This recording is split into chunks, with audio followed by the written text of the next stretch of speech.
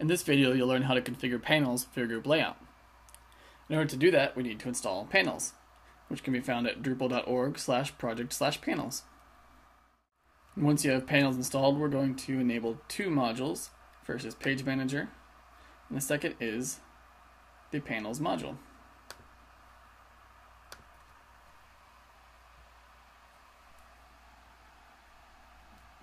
Alright, to configure panels, we're going to go to Structure, Pages, and we're going to enable the node template and then edit it. Now we need to create a new variant. We'll call this group layout, and I'll select both selection rules and contexts and create variant. And for this, we're going to select og node as a group and add that. This just says that make sure that the node you're currently viewing is a group that enable this panel. So we'll go ahead and continue.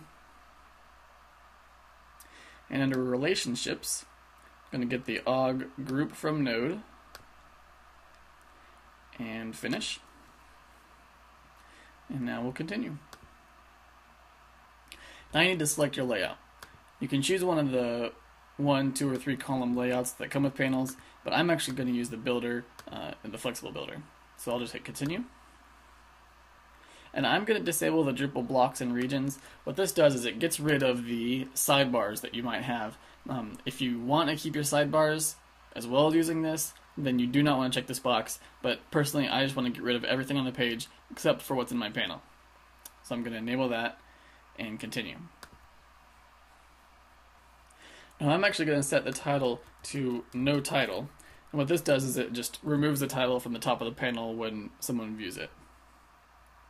And after that, I'll hit create variant. Alright, now before I lay out the panel, I'm actually going to go ahead and add all the content now. So in the center region, I'll click the gear and choose add content. First thing I'm going to do is add the group description, or the group body field. So that's under node, body, and I'll continue and finish. Next, I'm going to add the organic groups content create links. These are under organic groups, og content create links. Next, I'm going to add all the group content. To do that, we'll go to view panes and og nodes. This will be all of the articles that are posted to the group. And next, I'm going to add the view og members. That's under view panes og members. This is that list that we set up earlier of all the recent members. Now I'm going to add the link so that users can subscribe to the group. And that's under node field group type. And make sure you change this formatter to group subscription.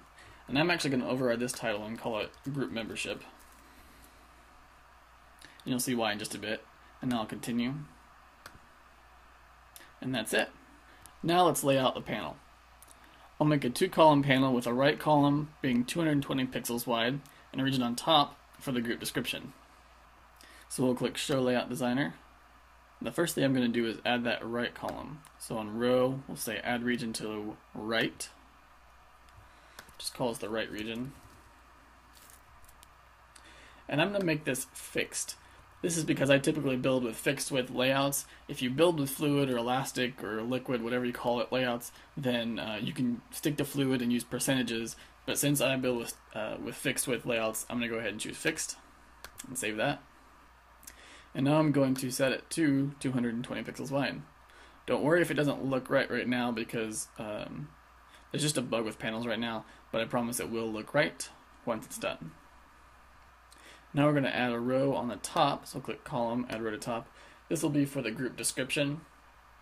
We'll have it contain regions, and now select row, add region. Just call this a top region. And I'm going to leave this fluid because I do want it to go ahead and just fill the width. Now if we update and save, we can move everything to the right places. In the top region, we'll have the node body. This will be that group description. In the right side, we will have the og content create links. We'll put the og members over there. and also the group subscription link. So now I'll just update and save, and we're done. If we go ahead and go home and select group number 1, we can see that we've got our group description at the top, our articles in the left side, we've got our content create links on the right, group members on the right, and our group membership block on the right.